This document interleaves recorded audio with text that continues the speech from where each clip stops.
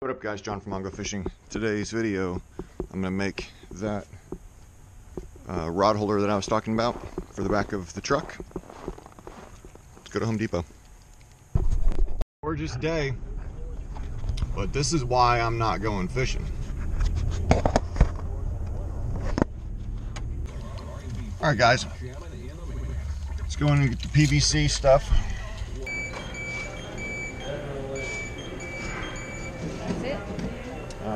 That is it. Alright, all checked out.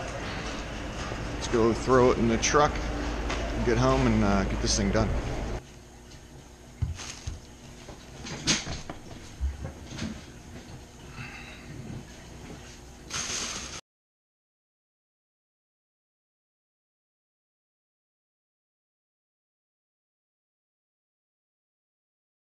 So, 2 end caps, 2 90-degree elbows, and 6 T fittings. PVC solvent, make sure it's PVC and not CPVC. This is the primer, this is the solvent. You will also need a Sharpie and a way of cutting PVC. I bought some new PVC cutters. I normally just use a hacksaw, but PVC cutters. And then the PVC itself, it's out in the garage. I got a 10-foot length. So my cut list, well, first off, these are all laid out loosely right now, right? I mean, things still move. Nothing's glued in place. It's just a dry fit. It's not pushed in very tight. Just making sure everything lined up the way I wanted it. So I cut 5 pieces 6 inches long. Okay, it's these little middle pieces. I cut 2 pieces that were 6.5 inches long. Those are going to go on the ends. That's, sorry, I guess like that, right? It's going to go over here on this end, or like that over here on this end. 6 inch on these, and 6.5 on the 2 ends. Then I did 2 that are 14.5. These are going to end up being kind of like legs, if you will. They're going to go out for support. So these are 14.5 inches.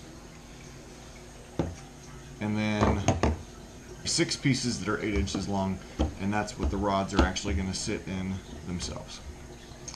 So to run through that again, 5 6-inch pieces, 2 6.5-inch pieces, 2 14.5-inch pieces that will end up fitting into those, and then 6 8-inch pieces that actually hold the rods themselves. That's the cut list. The next thing you really need to do, and I don't have the room for it here, so I'm going to have to move, but that's place it all on the ground and kind of dry fit everything, make sure things are sitting the way they want. Alright, so I took it outside. I made marks with the pen on each one of the T's and on the pipe itself all the way across, so that I know how to line them up. I cannot get these things open. I already tried, so let's try a strap wrench. Get that one undone. There we go.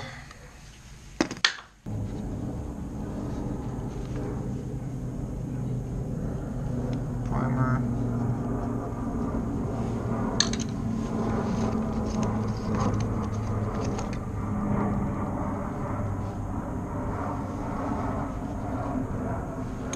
Blue glue.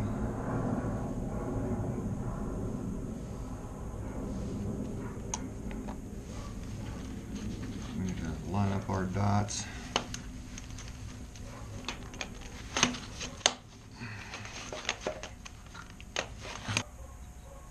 That thing seized up quick.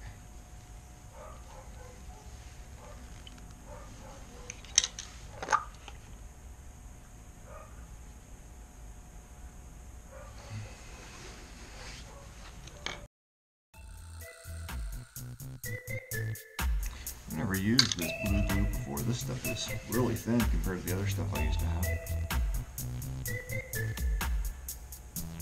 And normally I would give things a quarter turn, but this is just setting so quick that I'm afraid to do that.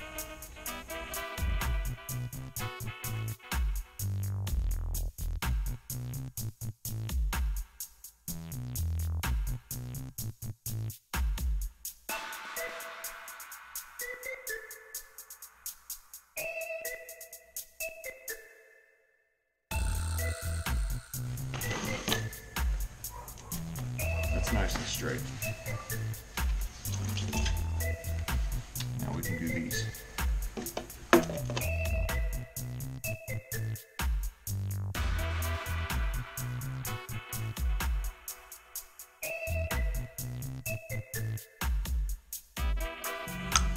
Probably should have done this during the summer when it wasn't so cold.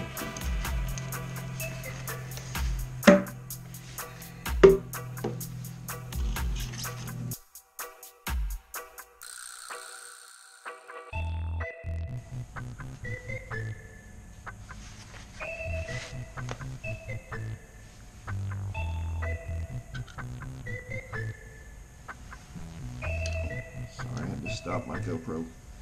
It's flashing low battery.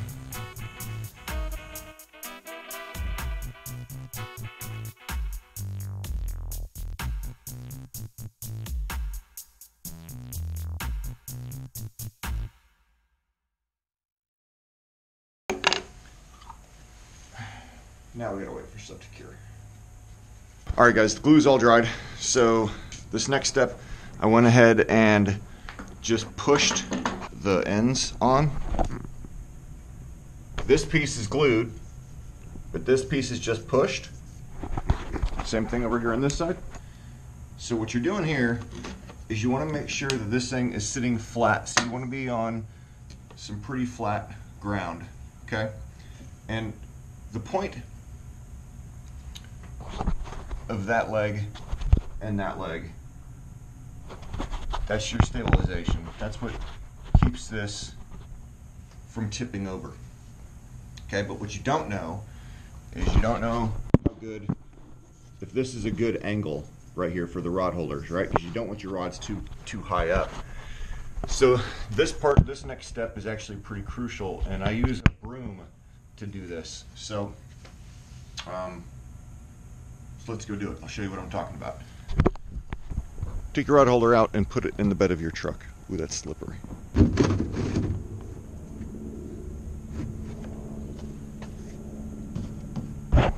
Basically what you want to do is you want to get it in the bed of the truck. Just get it back there, and you're checking the angle. So you're checking the angle to make sure your rods aren't going to be sitting pointed too high or too low. If they're pointed too low, they're going to, every bump you hit, the rod tip is going to smack on the tailgate. And if they're too high, I mean, I guess theoretically you could snap them off on tree branches, so obviously you don't want to point it straight up. But the easiest way to adjust it is with the broom.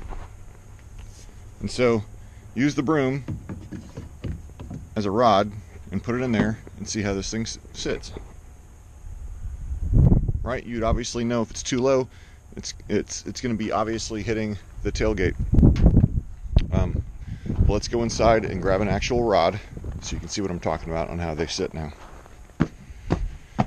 Use a rod to do the measuring, use a broomstick to do the adjusting. So back outside with the rod. Let's see how the rod sits. So there you go. If you look, it's lower than the roof of the truck. And that's a 7-foot rod. You want that because you're going to know if a tree branch is going to reach out there and grab your rod, it also would have scratched across the ceiling of your truck.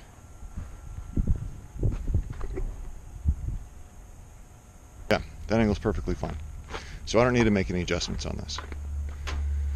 So take the rod back out, take the broom back out, and now you can go make the marks with the pen and then do your final glue. Okay. So again, this is when you want to make sure that your pin marks get lined up when you glue.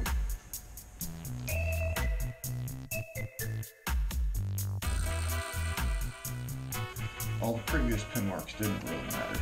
These ones definitely matter.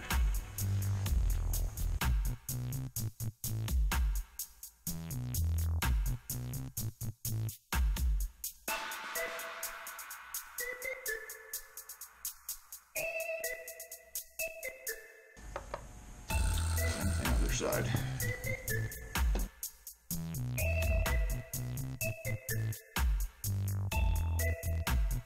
Hey, that's it, guys.